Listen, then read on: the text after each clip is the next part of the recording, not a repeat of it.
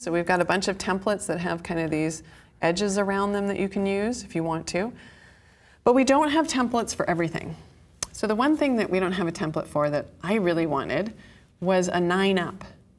I just want 9 images up. I always photograph square, and it just seemed like a real basic thing. So again, I thought, how can I trick it? So I thought, well, I'm getting out of the book module for a minute. Because you know what I have? I have the ability to go over to my print module. In my print module, I can make whatever layout I want. So I think I have, let's go ahead and go, yeah, my life is a workaround. As soon as all the software is perfect everywhere in the world, I wouldn't have a job, right? I always have to think about how am I gonna make this work with what we have, right? Because at some point, as they say in the software industry, shipping is a feature. Meaning at some point you have to ship the product. If the engineers had it their way, like they never want to leave stuff undone, right? They just want to develop forever and ever and ever. No, we can make it better, we can make it better. And finally someone's like, nope, it's going out the door.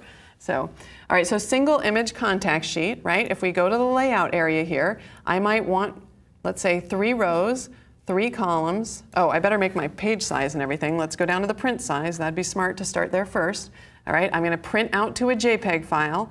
Let's say I wanted this doesn't really make sense in the window seat book that I'm making right now, but let's say, there's a book that's 12 by 12 inches, so I'm going to tap 12 and then 12 inches. All right, and let's take off that black. We don't need that black background there. We'll go to layout here, and you'll notice here, look at, once I go to JPEG, see how I can take off all of the margins, because you don't have to have margins for JPEGs. So now I can say, all right, I want 3 rows, 3 columns. Do a quick little select all, go to my layouts, my image settings, and say zoom to fit. So now I have this 9 up template, and if I wanted to, you know, we could go ahead and we could add a little stroke border. In fact, if I make that white and we're printing on white, it'll just look like I've got a little bit of extra room in between each one.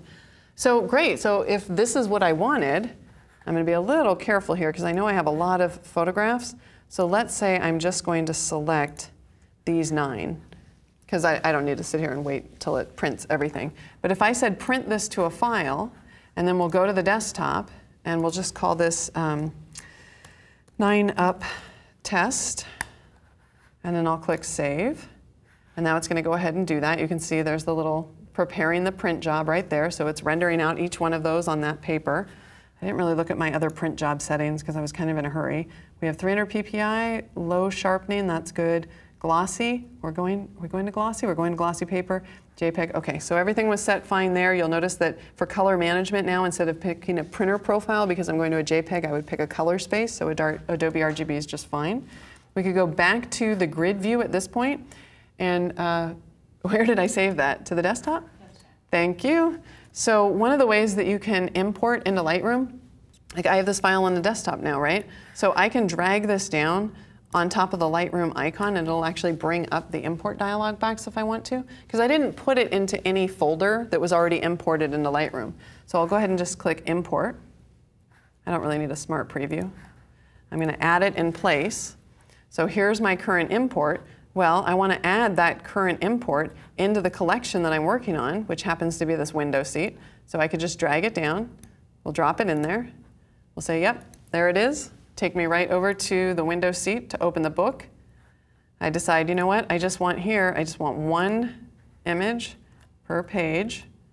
So let's zoom up to the top, and don't we have a full bleed right there? We sure do. So now, I believe that was the last image. So we'll just drag and drop that right there.